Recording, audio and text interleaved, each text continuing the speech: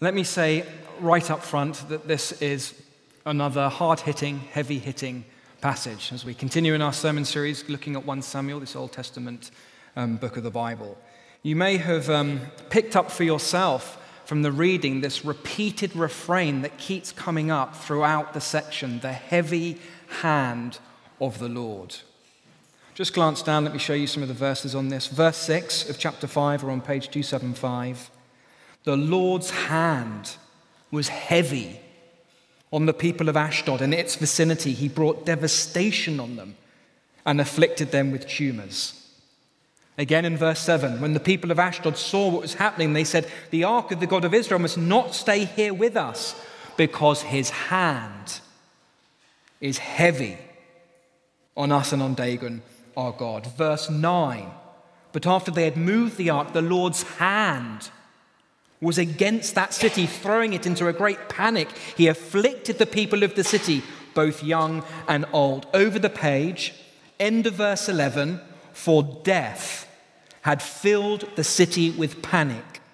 God's hand was very heavy on it. You see this repeated refrain, the heavy hand of the Lord. And in this section, it falls not just on the Philistines.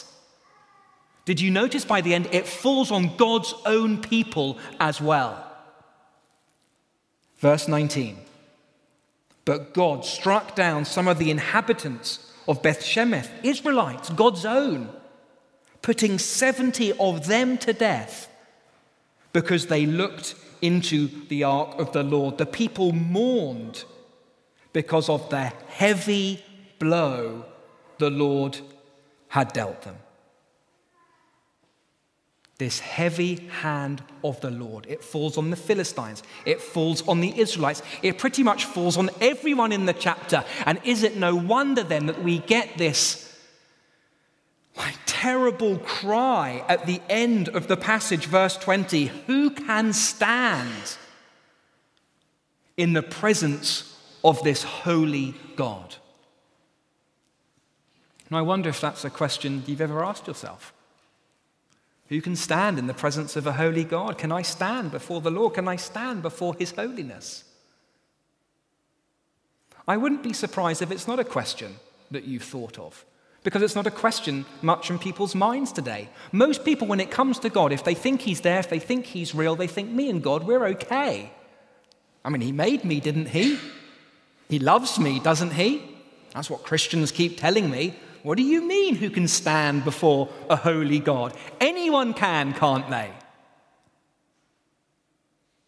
Not according to this passage.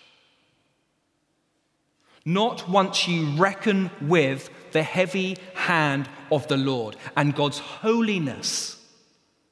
That is his moral majesty, his moral beauty, perfection, purity that burns against all the sin and evil and injustice of this world, and so that people, sinful people, fall down dead before him.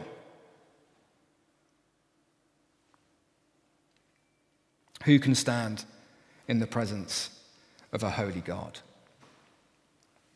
And so this passage is a wake-up call for us this afternoon. In particular, is a wake-up call for any of us here, whether you call yourself Christian or not, who plays fast and loose with God's word, who does not take God's holiness seriously in their lives. But everyone's playing fast and loose with the truth at the moment, particularly at my work. And if I want to succeed and progress, that is what I have to do. And surely God doesn't really mind with one or two white lies here and there. But we love each other. And we're not doing anyone else any harm. What could possibly be wrong with that? Look, I know God's word tells me to be generous with my money, that I should give regularly to my local church. But you know, things are tight right now. London's expensive. I'm still paying off some of my student debt. I think I'll just hang back, give it a little while, wait until I've saved up a little bit more. We think that these things don't matter. But we're going to see they matter hugely to God. And we ignore his word, we play fast and loose with his holiness to our peril. Well, let's see that now from the verses. First, the Lord's heavy hand on idolatry. It falls on Dagon in verses 1 to 5 of chapter 5, this so-called God who's no God at all. And then it falls on the Philistines, worshippers of Dagon, in verses 6 to 12. And the point could not be clearer. The Lord hates idolatry. The Lord hates any form of false worship, seeking our ultimate happiness, meaning, satisfaction to life in anyone or anything apart from him. Have a look at verse 1. After the Philistines had captured the ark of God, they took it from Ebenezer to Ashdod. Then they carried the ark into Dagon's temple and set it beside Dagon. Now, for any Israelite reading these verses, alarm bells are going to be ringing in their ears. You shall have no other gods before me. The first commandment, the most important of all the 10 commandments. And what have the Philistines done? They've taken the ark of God, which represents God's presence with his people, and they've laid it before Dagon, this other god. This is showdown time. This is the Lord versus Dagon. And who is going to come out on top? Verse 3. When the people of Ashdod rose early the next day, there was Dagon fallen on his face on the ground before the ark of the Lord. It is a humiliation for Dagon.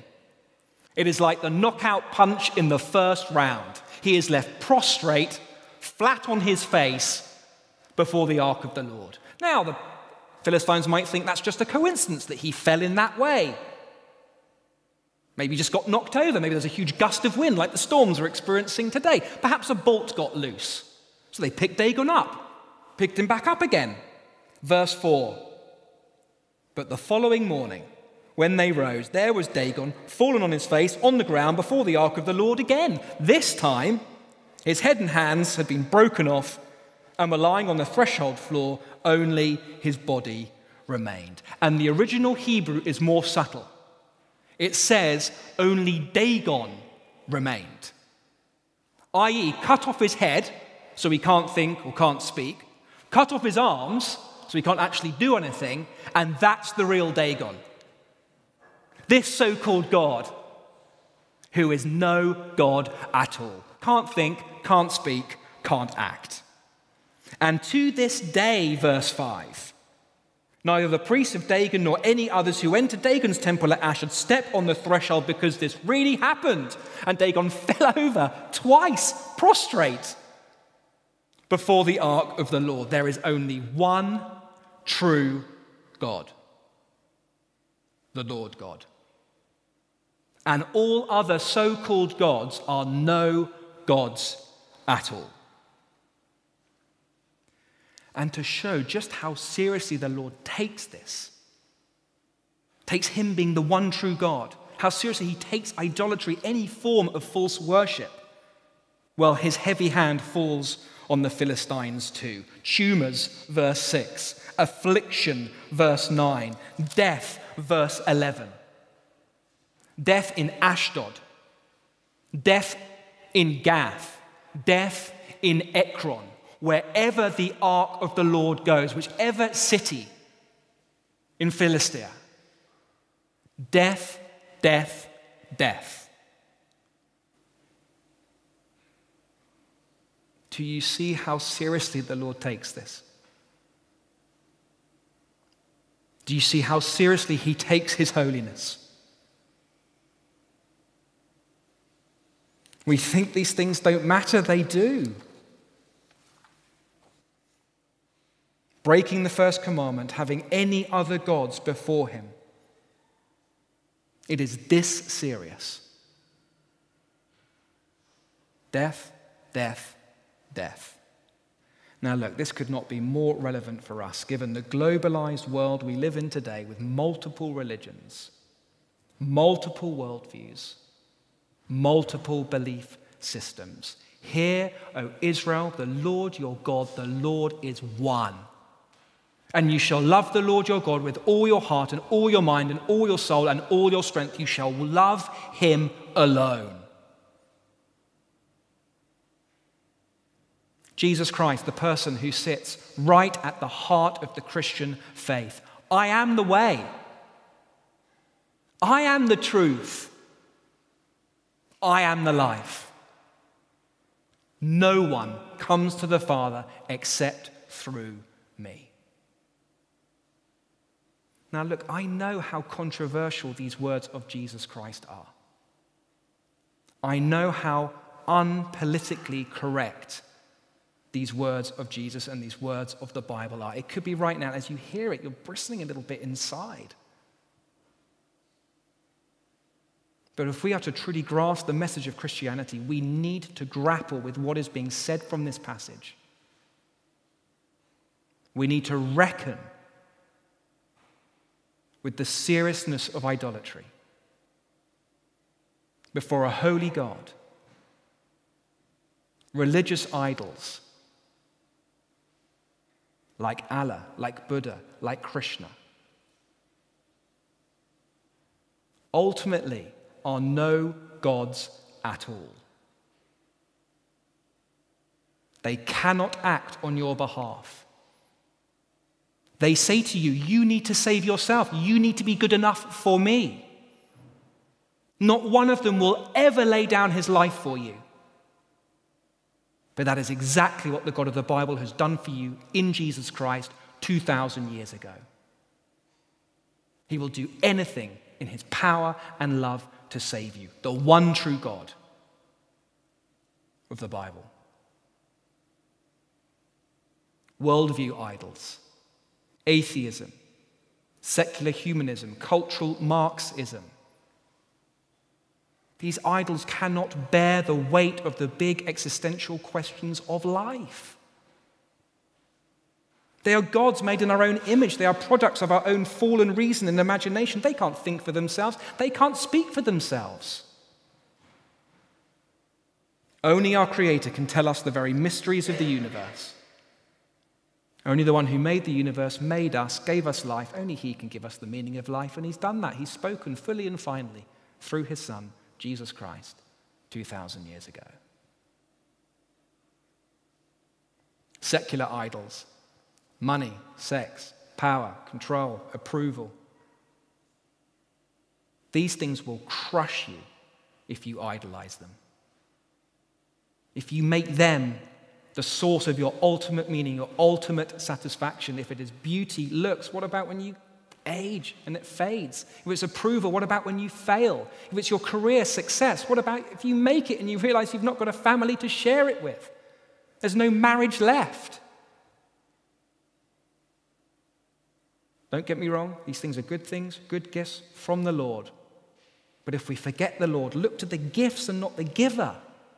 For the ultimate satisfaction, we will die 1,000 deaths every day. Death, death, death. And even if you are one of the very few lucky ones to have it all, money, success, spouse, family, looks, beauty, a retirement to enjoy, and there you are in the Algarve, teeing up on the first green or the first fairway, sun on your back, the sea glistening behind you,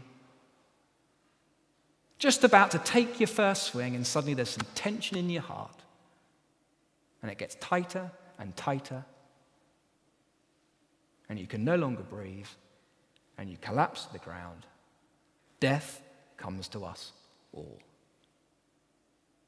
And who is going to help you then? There is only one person in the history of humanity who has conquered death, who has risen from the grave. There is only one true God of this universe. And he has revealed himself to us in the person of Jesus Christ. And all other gods, so-called gods, are no gods at all. They will all fail you. There's only one person who will never fail you. Which idols do you and I need to turn from right now?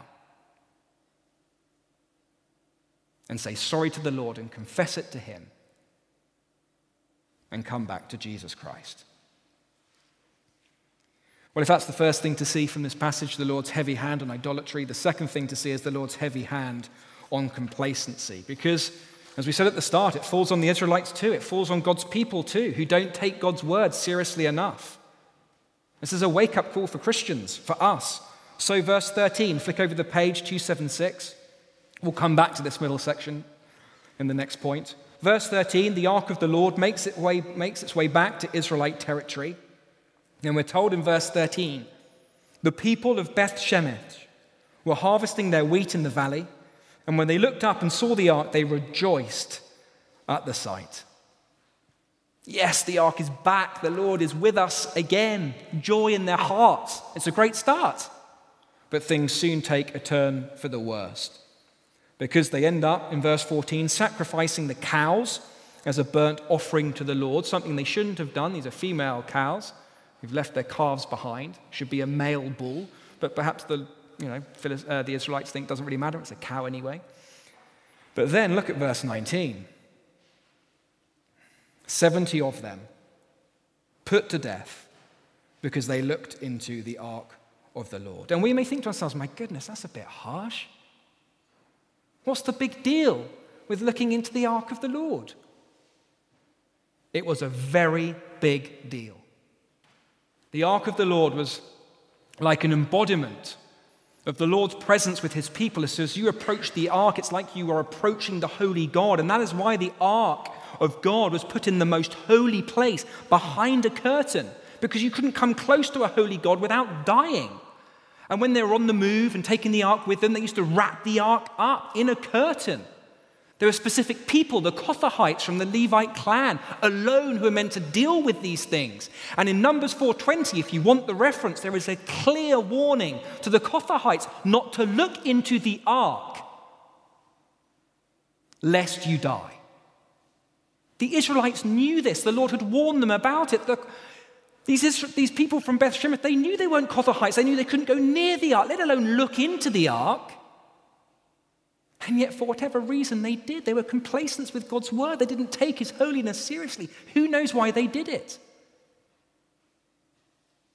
Perhaps they thought they knew better than God. Perhaps they thought maybe this part of God's word doesn't apply to me anymore. Perhaps they thought, you know what, I just really want to take a look.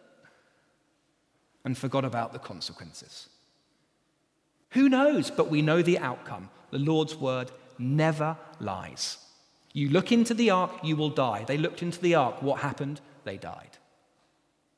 The Lord's heavy hand on complacency. Did you see this week that Li Wenliang and the Chinese whistleblower who discovered the coronavirus died from exposure to it? I didn't know this. He first raised the alarm about it, warned fellow medics in an online chat group in December about it.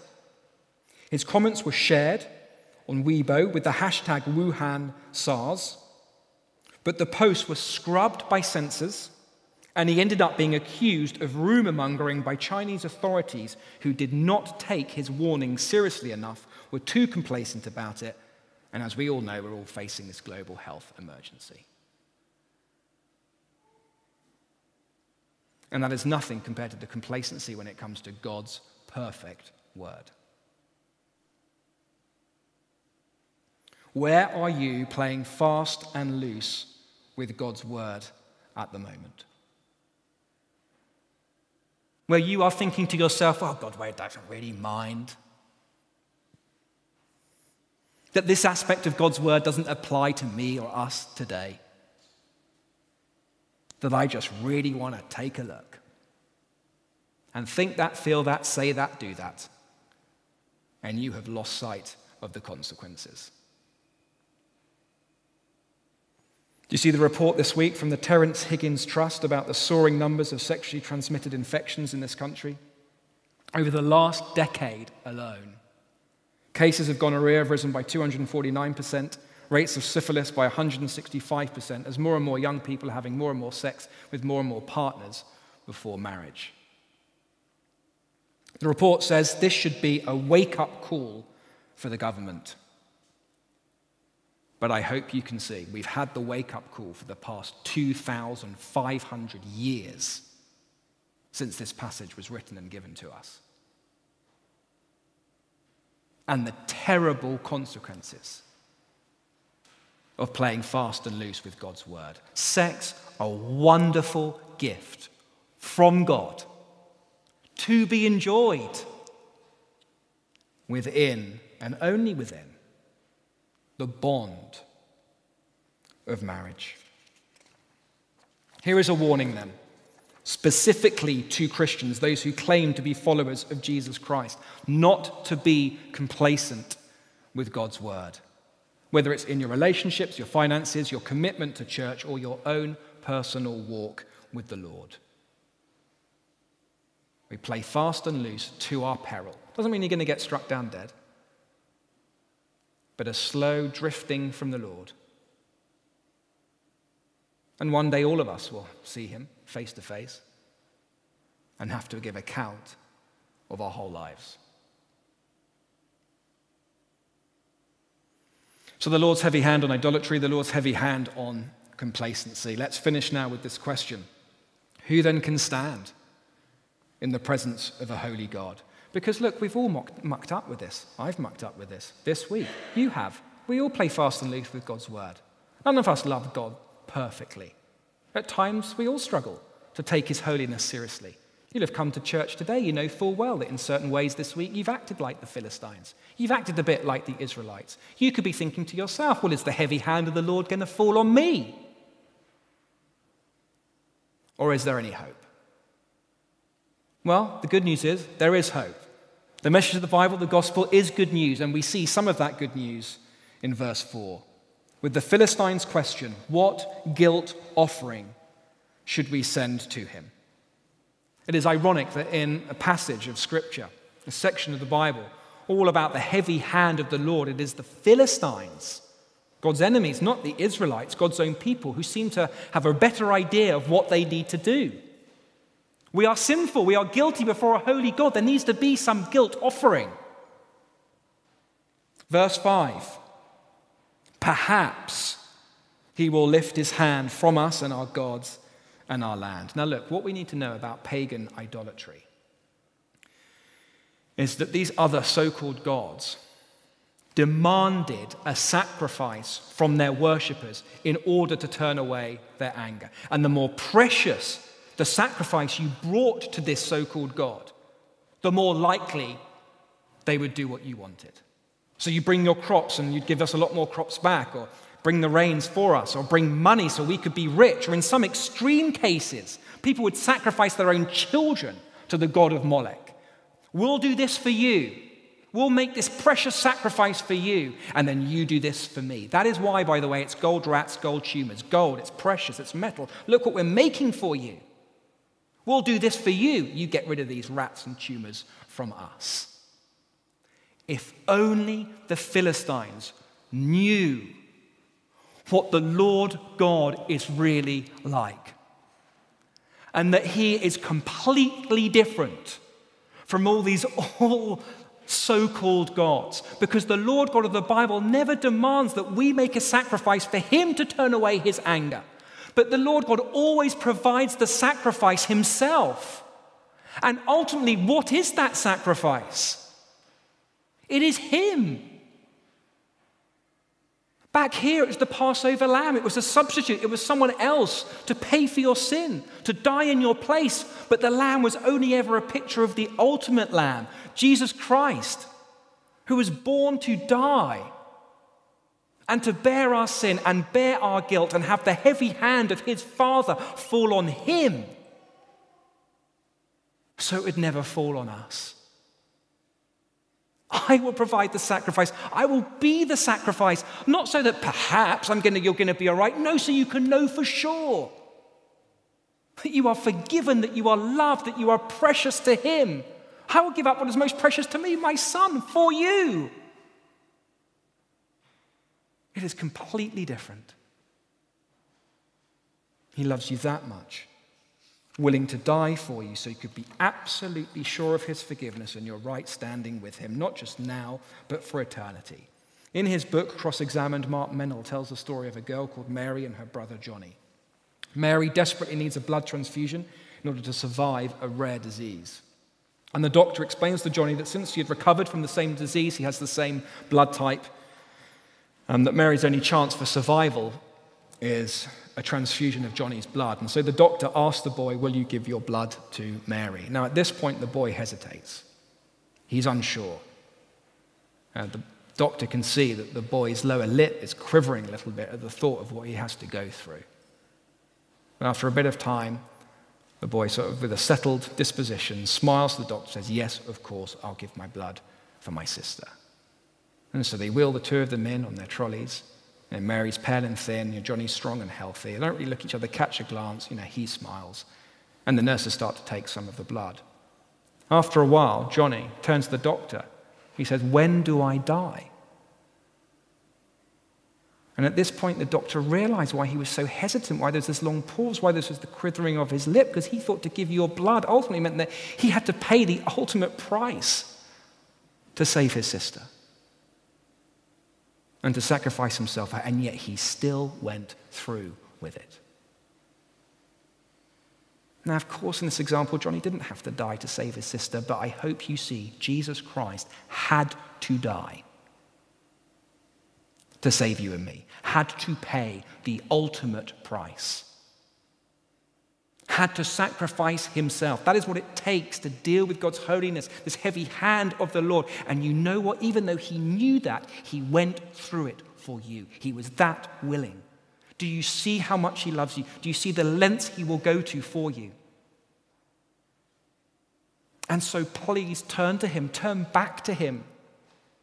Why are we going after all these other things in the world? Most of them just gifts from God anyway, when we've got a Savior who loves us like this and will do this for us.